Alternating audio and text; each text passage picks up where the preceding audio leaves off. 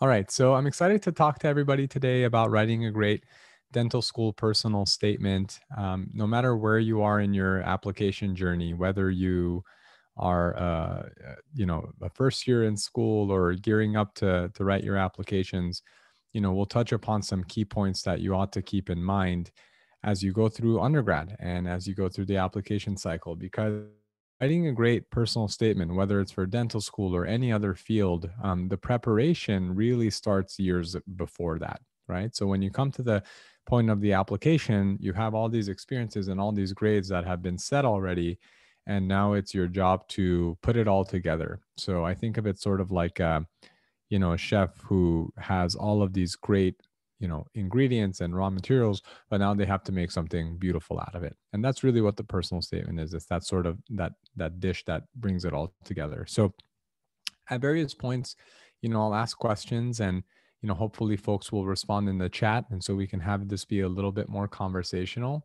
And I can really just hit on your questions. So any questions you have along the way, or a thought you have, and I'll certainly reach out to folks as I speak to solicit feedback and thoughts, and just have this be a nice conversation. So I'll get into it. So the dental school personal statement prompt, for folks who don't know, it's pretty general. All it says is your personal statement is a one-page essay, not to exceed 4,500 characters, that gives dental schools a clear picture of who you are and, most importantly, why you want to pursue a career in dentistry. So why medicine, one page.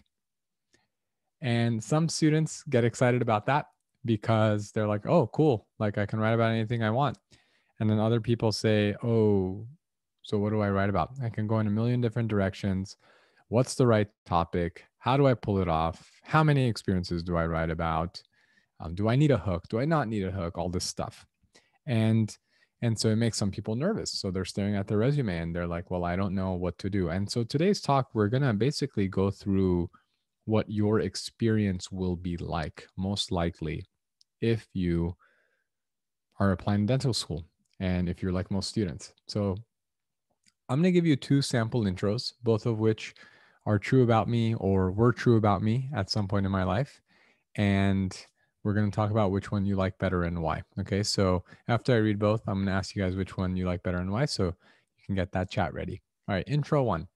My traditional Armenian parents presented the following career choices throughout my childhood: doctor, dentist, pharmacist, engineer, or lawyer. I played along with this game of deliberation. I won multiple awards debating international policy and Model UN, studied hard to achieve a high GPA as a human development major, and volunteered hundreds of hours in multiple hospital settings. I kept my parents guessing all along, but in my mind, there was never really a decision to make. I knew I wanted to treat people's ailments, physical and emotional. All right, intro two. Growing up in LA, I was quite the troublemaker. My parents often recall me wreaking havoc in and out of the house, hiding important bills and cookware, and playing in the dirt. However, their concern peaked when I was 8 years old and unable to control my facial tics. Soon I was ridiculed by classmates and struggled to maintain focus in class. When I was finally diagnosed with Tourette syndrome at age 9, my parents did not fully understand the effects it would have on our lives. Despite my youth, I knew Tourette syndrome would significantly shape my world and future goals. So, turning it over to you. Which intro do you like better and why? Be great if you can leave a few comments in the chat so we can have that conversation about it.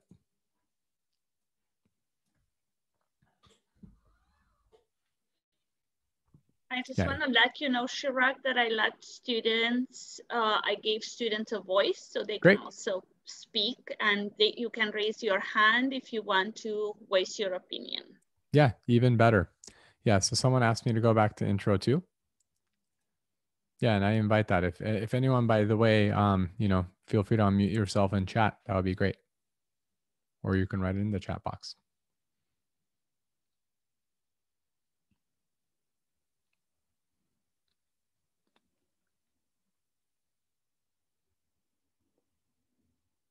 All right, no responses yet. Oh, someone just wrote intro two. I feel like I know you better. Okay, thank you, Zainab. So you're right. So most people, if I poll folks, intro one versus intro two, obviously if we're in person and people actually raise their hands for the different options, most people would go with intro two. And it comes down to a few reasons typically. So intro 1, it's written fine. You learn a little bit about me, Armenian parents, all this kind of stuff. These are the things I did, but it definitely feels like a narrative, right? Like a narrative resume. It's nothing that you really couldn't learn from my resume other than, yeah, my parents pushed me to do X, Y, and Z. But you don't necessarily get to know me beyond what you can learn from another piece of your app from my application. Whereas with intro 2, it's something that you wouldn't learn from anything else that you would read on my application. And it's a little bit more emotive, right? So it starts talking about my experience, how I felt about things, and there's sort of a cliffhanger at the end too, what people call like a hook or a cliffhanger at the end.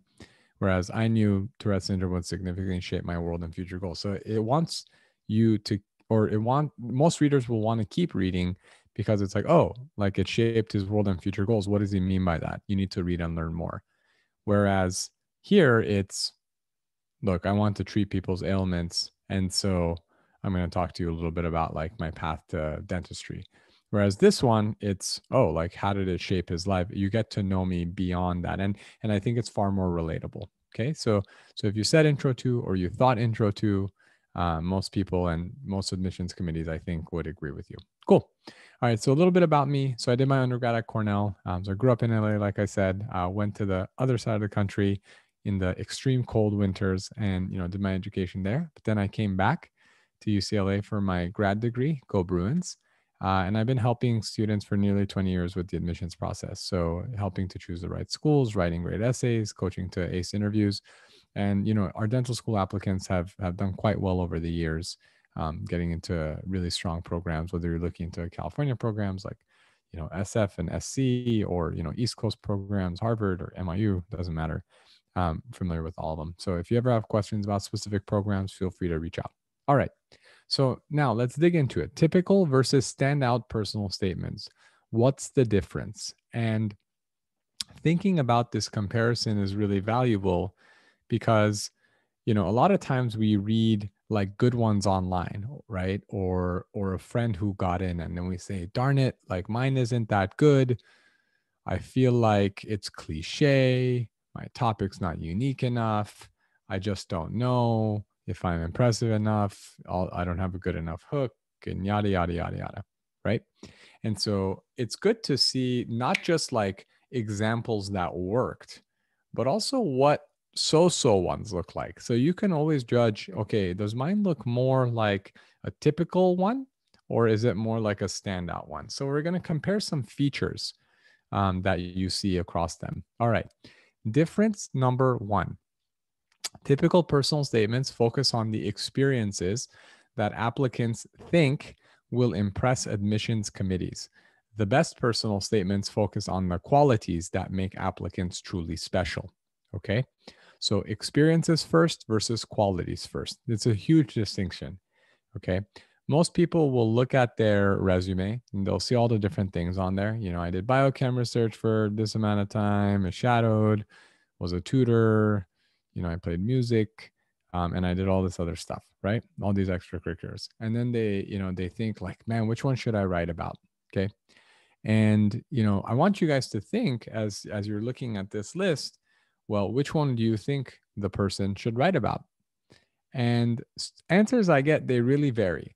Some people say, well, it should be about like biochem or like dental volunteering because, that's related to the field. They're going to know you're serious about dentistry. And then other people will say, no, no, no, no, no, no. Like that's what everyone will write about. It's kind of cliche. So write about something that's the most different. Right. And so they'll say like maybe do music or write about being a math tutor and then all that kind of stuff. Here's the thing though. Yeah, so the ones I highlighted is what, even if people say, oh, like I should do something totally unique and different and stuff like that, most people will feel an urge to go back and write about the dental experiences.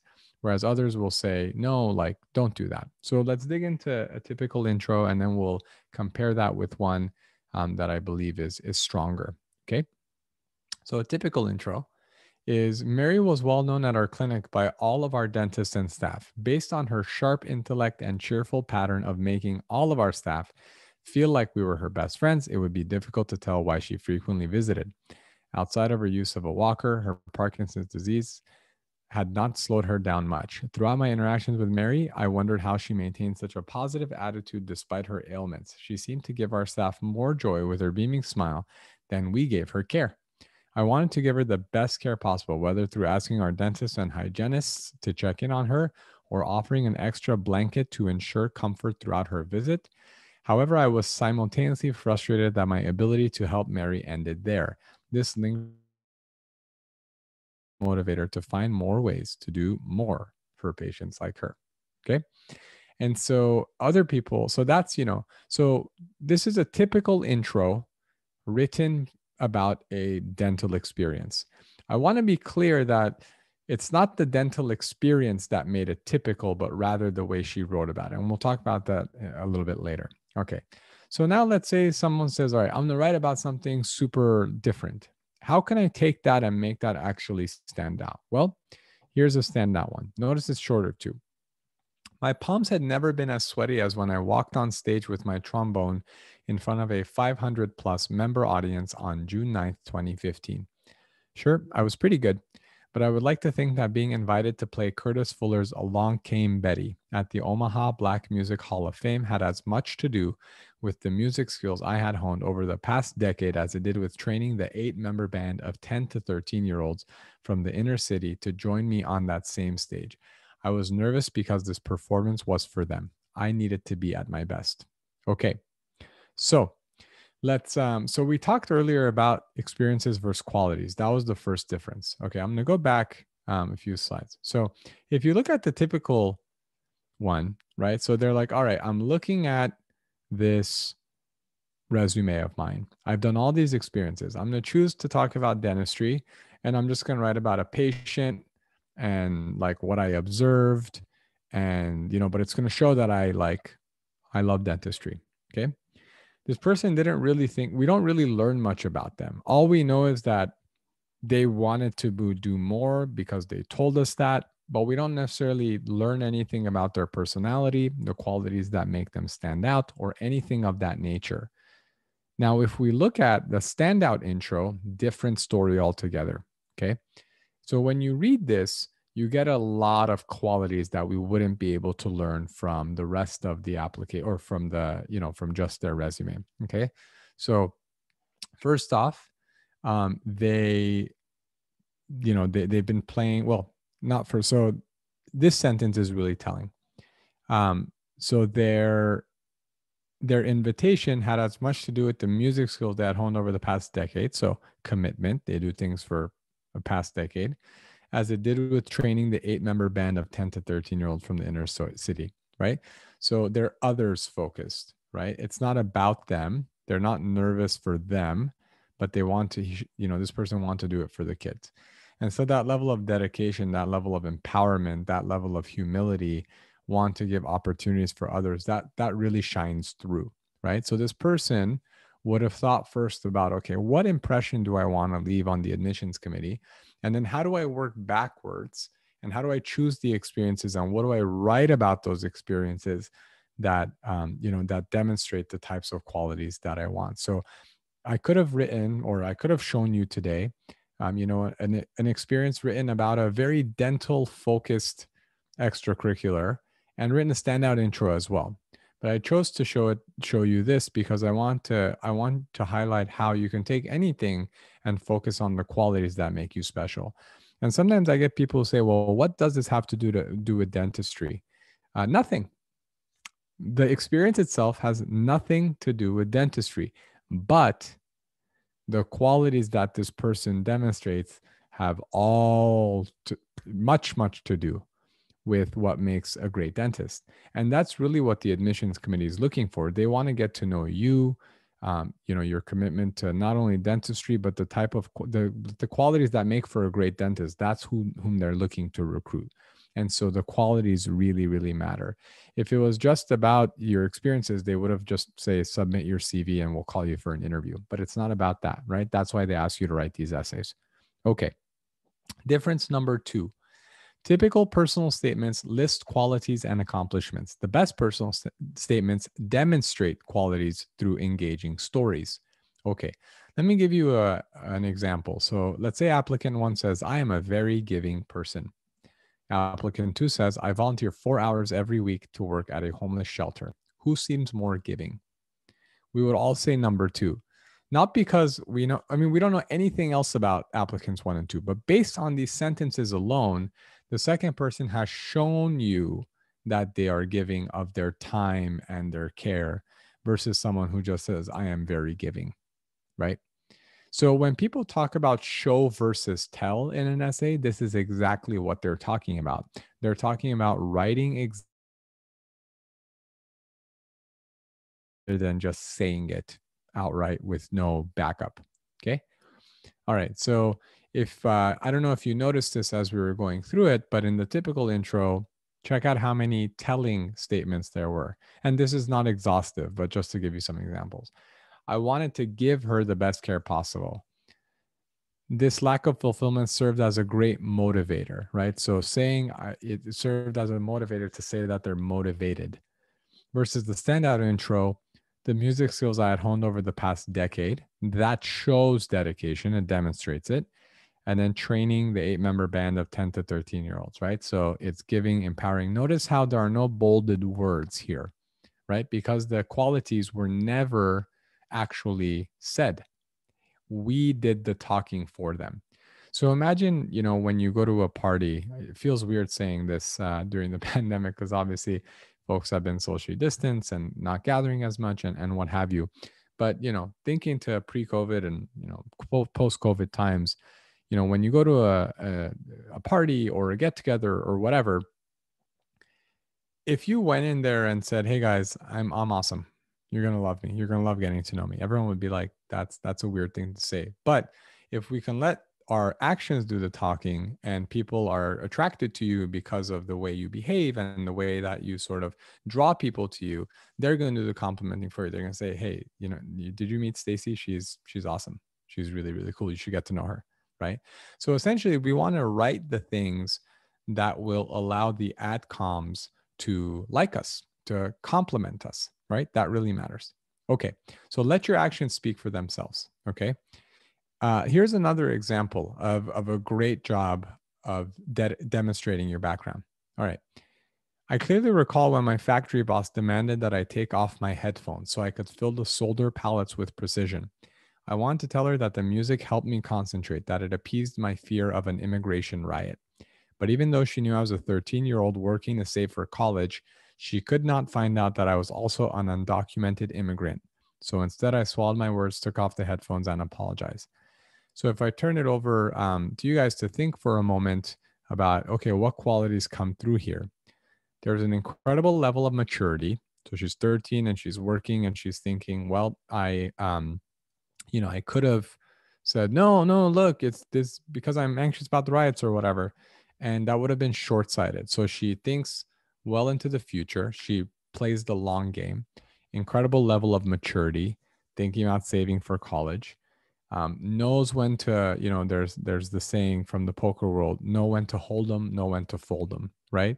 Know when to push back versus say, you know what, I'm gonna swallow my words. It's probably didn't feel good for this person, but it demonstrated a lot of maturity and again, long-term thinking.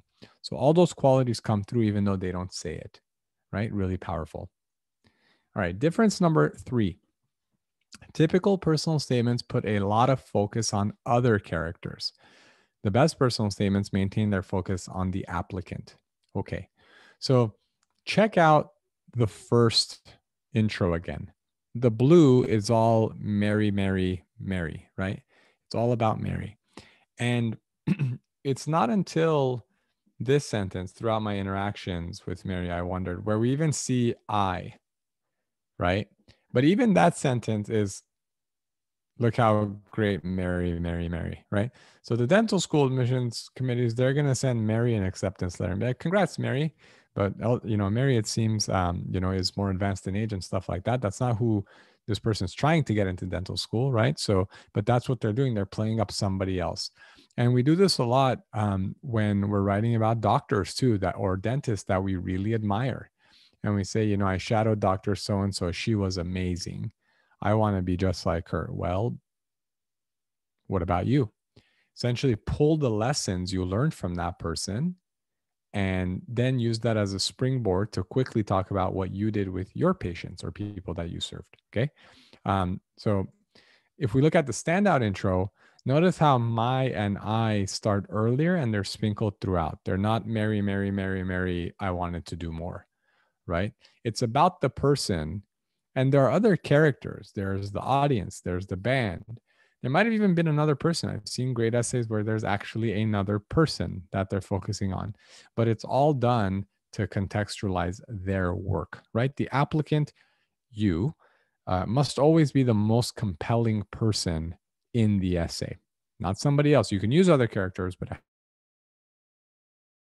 difference number 4, typical personal statements discuss multiple experiences. The best personal statements discuss no more than 2 or 3 to describe their path to and fitness for dental school. So yeah, so many dental school applicants I see, they're like, oh my gosh, 1 page, gotta fit it all. Service work, shadowing work, clinical, international clinic work, research work, little personal anecdote. Like they're sort of just throw spaghetti at a wall, and hopefully it makes sense. But when you try to do too much, it doesn't work because you don't achieve any great depth, and that's really what we're going for here. I'd much rather you think from the beginning, okay, what qualities are befitting a good dentist? What qualities do I bring to the table? Which of my experiences best highlight those? Choose those. No more, no less. That's all you need to be really successful, with this process. Okay. Sometimes people ask, how about if I have 4? Well, you can, but again, it just dilutes the other stuff. So you have to cut it off somewhere. I've even helped people successfully write about a single 24-hour experience about one activity. And it was very successful. Top school. All right. So difference number 5. Typical personal statements could have been written by many applicants. The best personal statements could have only been written by that particular applicant. So when we look at this standout intro, the one with Mary at the clinic, anyone who has worked at a clinic probably had a patient who was nice and could write about them. Doesn't say anything about the person. Whereas this one could have only been written by this specific person, the teacher, the orchestra, or whoever, this musician, the trombone musician and teacher and all that kind of stuff.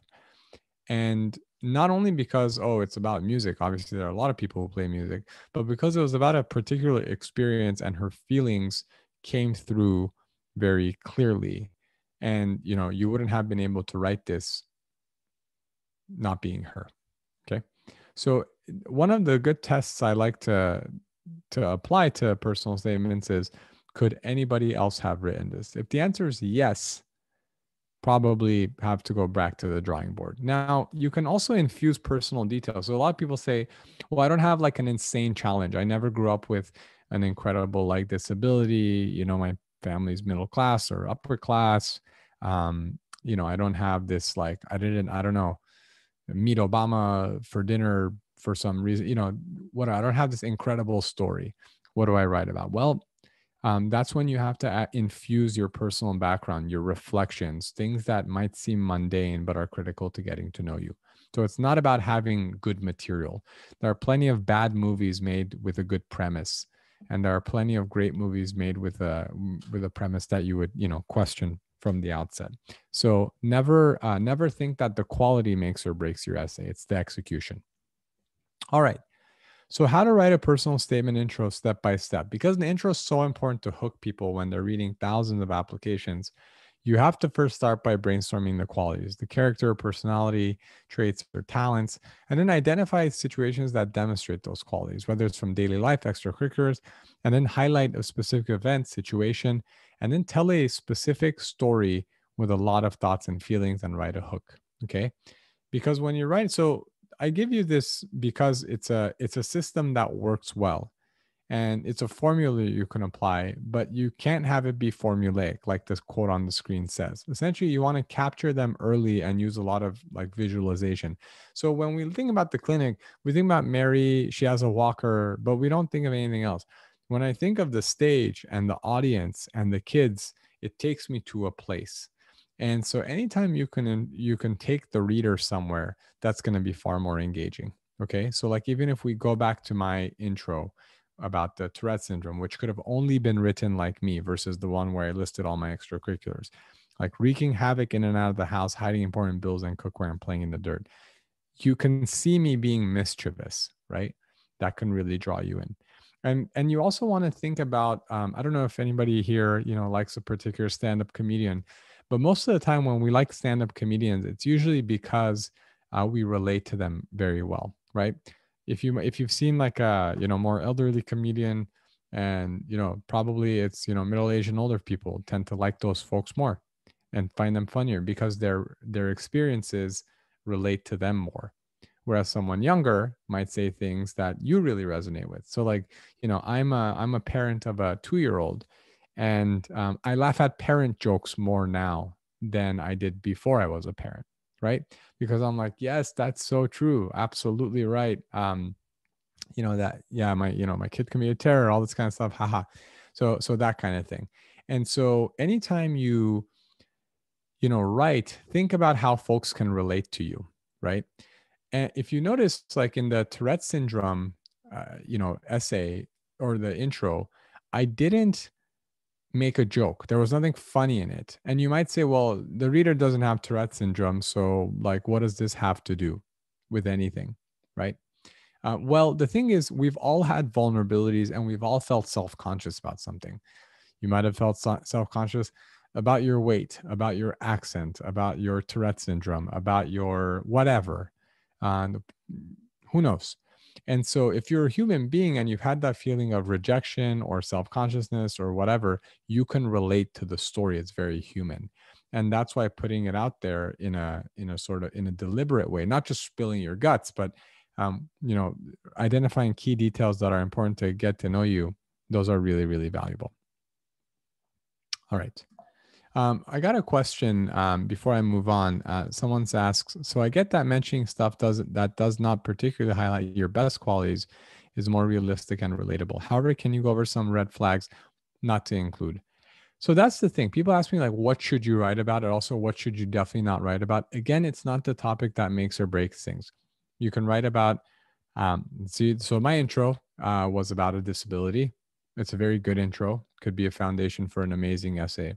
Some people say, don't write about anything like that. Then it's going to be like TMI and they're going to like, question whether you can make it in school and all this kind of stuff.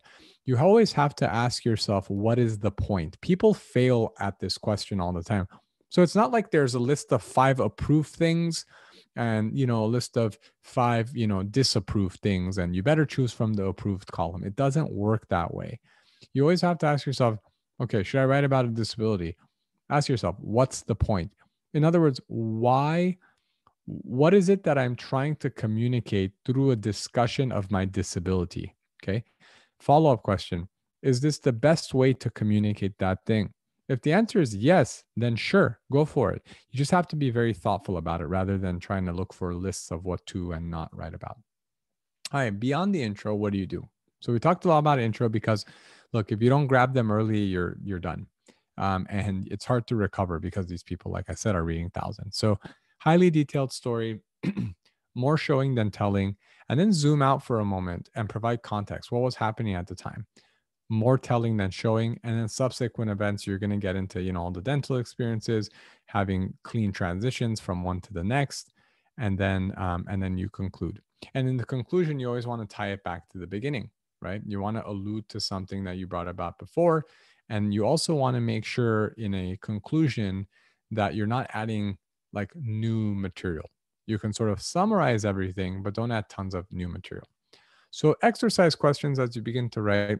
What qualities do you want to convey? What sets you apart? What event or period shaped you? How did it make you feel? How can you translate those feelings into positive change for others? And then how will dentistry specifically help you accomplish this? So don't make it so general that it can apply to nursing or pharmacy, whatever. You have to get very clear on why dentistry? Why not another health field, right? And you got to get very clear on that. Not because your parents were dentists, not because you like teeth or it's a stable job. It's not about that. You have to talk about the personal path that led you there because they want to see that you're going to stay committed to this. It's not like the thing you think this week is the right idea.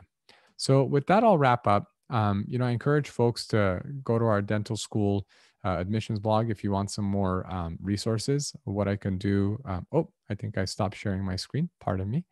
I was just going to write in the chat box.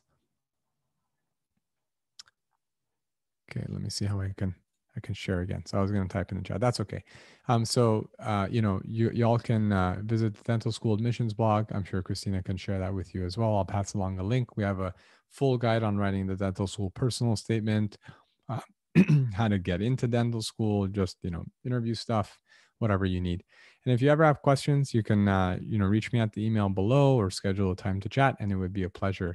But with that, I'll wrap up and take questions. So I have some time here to answer student questions, but certainly not obligated to stay. So thank you again for having me and for being attentive.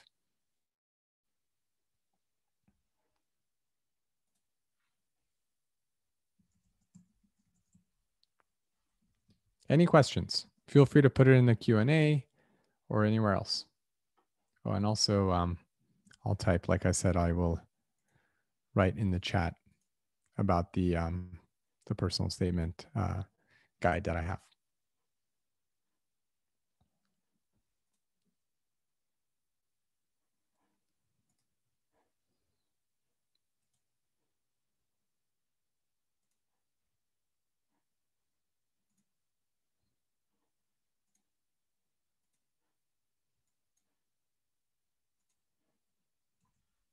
Oh, you're very welcome, Michelle. Thank you for being here. Yeah, so I just left a little thing in the chat box for anyone who wants to read further. There's a ton more information about writing a great personal statement, full length example, everything. All right, so Xiao Wang asks, my current intro is about how my grandmother influenced me a lot. How can I make that more stand out and personal? So let's back up.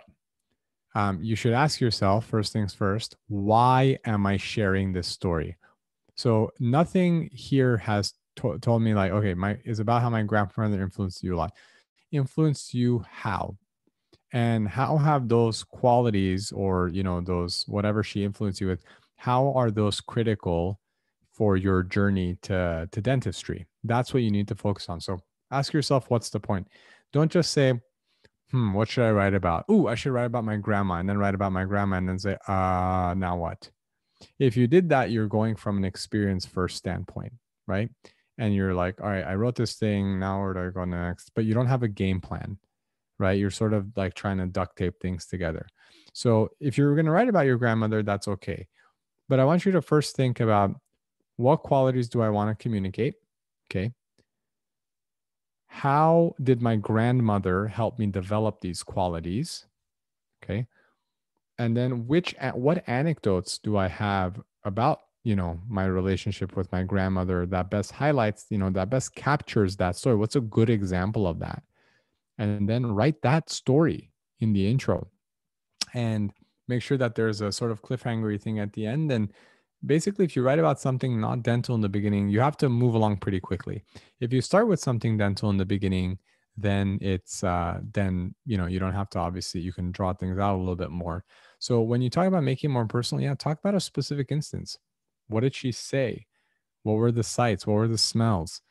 How did you feel when she said it? How did you take that lesson and apply it to help somebody else? Or how did it shift your perspective about somebody else, right?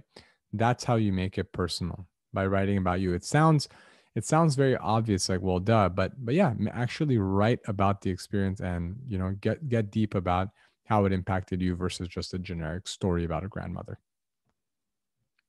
Any other questions?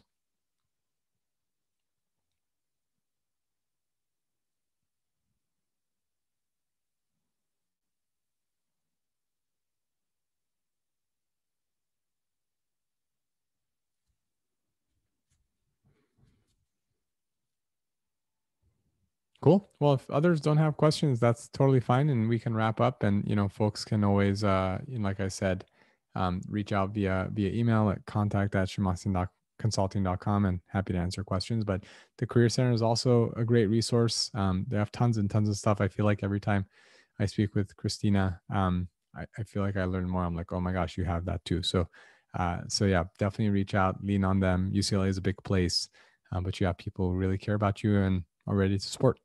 Thank you all.